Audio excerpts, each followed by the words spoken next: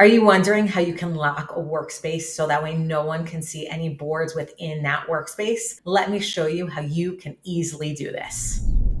Hi, my name is Tara, and I'm a certified Monday.com partner and the founder of Simpleday.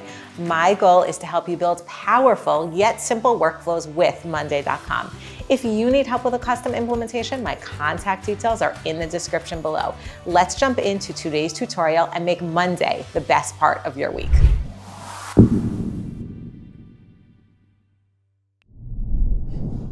Here you can see I have a workspace called Projects that has a lock on it, which means that it's locked and no one can access it unless I give them access. So this is called a closed workspace within Monday.com, and I want to show you how you can do this. Unfortunately, this feature is only relevant for people on the enterprise plan, so you cannot do it if you're on the pro plan or below. There are some other ways to do something similar, but not just simply lock a workspace.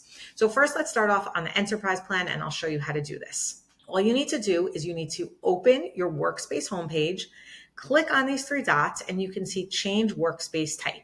You can either go to a closed workspace or an open workspace. An open workspace, everyone can see it. A closed workspace, no one can see it unless you share it with them. Now, the way that you would share it with them is you click on members and then you add members here. So here you can see that I'm the only member of this workspace. You also can make people owners of the workspace by changing this crown to on or off. That would make them an owner or not.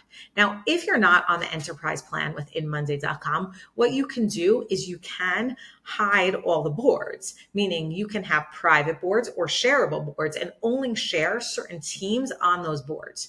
So you would have the exact same effect as a closed workspace. Unfortunately, it's not as easy to do because you need to do it for every single board, and people will still be able to see the name of the workspace. They just won't be able to access it. So if this is something that's really important to your company when you're using Monday.com, I do recommend that you look into using Enterprise, and feel free to be in touch if I can help get you started. And then you'll have this feature with just a simple click of a button. If not, there's a workaround that I previously mentioned. So good luck. Hit the like button if you enjoyed this video, and remember to subscribe to receive tips and tricks on how to use Monday.com. Thanks so much for watching, and I'll see you soon.